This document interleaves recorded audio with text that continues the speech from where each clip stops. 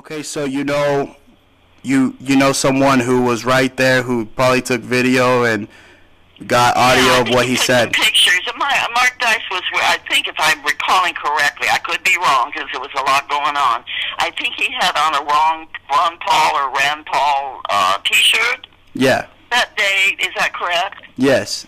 As far as you know, yeah. He was the one. He tried to interview me, but it was too distracting, and I already knew who he was, and I just didn't want to give him a lot of energy. Okay, Mary. Now, you told me that Alex Jones basically backstabbed the Bohemian Grove Action Network. What are your thoughts on that? Well, I don't think I used the term backstab. I think that he certainly undermined our message. I, unfortunately, did not know. You know, every time we get around July, I get a lot of calls. And he was one of them, and this was 10 years ago. And I helped him get in. He was with a man named John Ronson, who wrote a book. He's from England. He was with some other people. And I, unfortunately, helped them get in. I even heard Alex say on one of his documentaries with a Russian film crew that I think their alibi was that they were male prostitutes. I just, from the beginning, when Alex started ranting with some of his craziness, like, you know, who the people in Monte Rio were, they were like classic fodder for these guys. I mean, he's just kind of an idiot. And so I never said he backstabbed this because I never took him that seriously. I just thought he undermined the message for, you know, I had to kind of follow him around with, a lot of media started calling, and then little by little I got to know who he is, and he's kind of considered a right-wing nut by most people that I respect. Okay. Now, Mark Dice is saying that we're out on a liberal smear campaign against him. Now, basically, I am just weary of all people who attend a peaceful protest and make a three-ring circus out of it. Your thoughts, Mary? Well, if anybody made a three-ring circus, it was him. We had a lovely program. We had Cindy Sheehan. We had the Fukushima mothers who have been affected by that earthquake, the radiation there in Japan.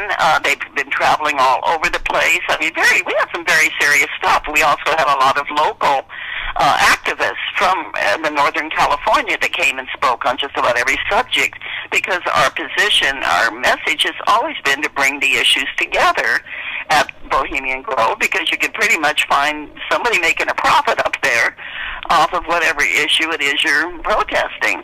So, you know, we bring the environmentalists and the peace people and the social justice people, you know, together. And people like Alex and Mark Dice, once I realize who they are and where they're coming from, I tend not to waste a lot of time on them.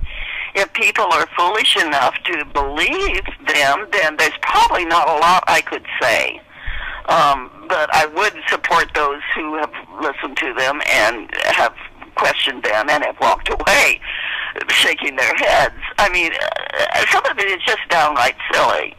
Why do you think he didn't cover the Bohemian Grove this year? Who, Alex? Yeah. I suppose because he's got other people like Mark Dice. I don't know. I don't know the situation between them. We got quite a bit of coverage. A lot of it, you know, for me, a lot of it was questionable because it wasn't from regular mainstream. We've tried to reach the mainstream media, but I have to concede and understand that the media coverage is changing. And like you, a lot of it is being done on the Internet. There's also a lot of really kooky stuff on the Internet. Yeah. And, I mean, Lord, I just hope there's enough people out that can see the difference.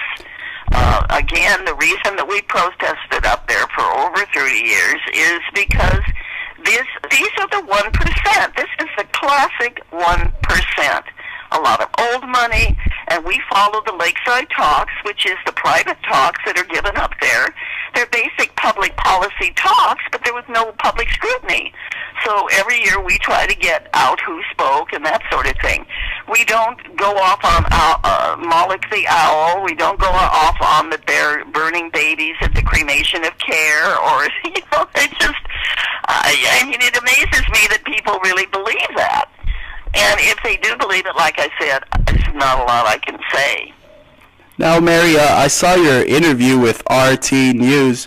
Oh, okay. How was that? How did you like working with RT? It was a very good piece. Yeah, they came out here. If it's the same one, I've done one on the phone too. But if it was the interview where they came out here and took video? Yeah, where they went to the entrance and they were threatened with being arrested. That was, and the reason they came out here, they also had Peter Phillips on, I believe.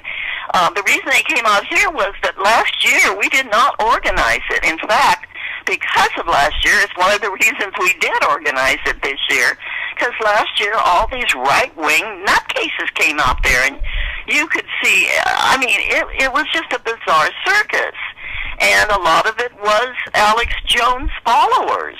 Yeah. And so, you know, we just went, oh, my God, talk about a confused message. We better organize it again if we want our message out there.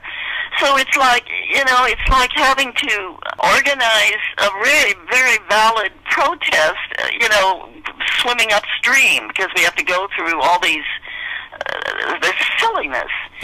And I just hope people understand this is serious stuff in itself. You do not have to go to these bizarre conspiracy theories to understand the seriousness of it. Absolutely.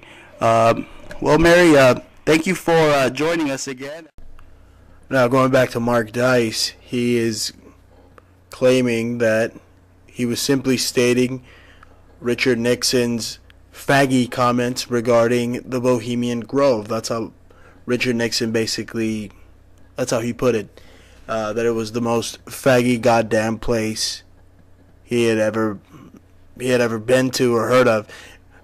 Anyway, we're going to go to the sound clip. Here it is. Is that way. The Bohemian Grove that I attend, on time to time, the Easterners and the others that come there, but it is the most faggy goddamn thing you will ever imagine. A San Francisco crowd that goes in.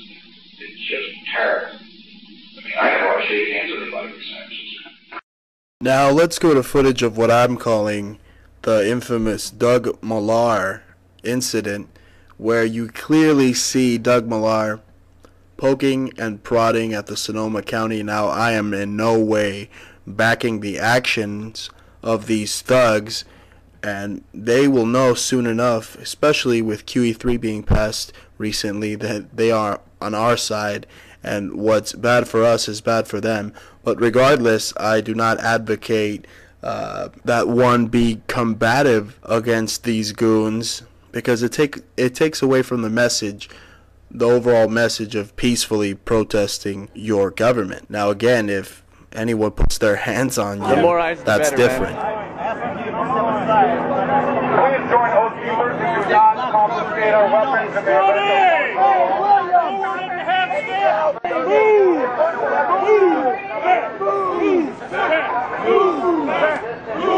tough guys. Yeah, real tough guys. Oh, Tony, real tough guys. You need to step back. Real tough guys. You will be arrested. Tony, you need to step back. You will be arrested. That's why you step. Hey.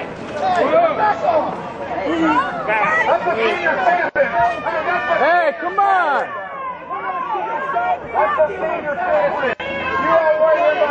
He's a senior citizen. Leave him alone.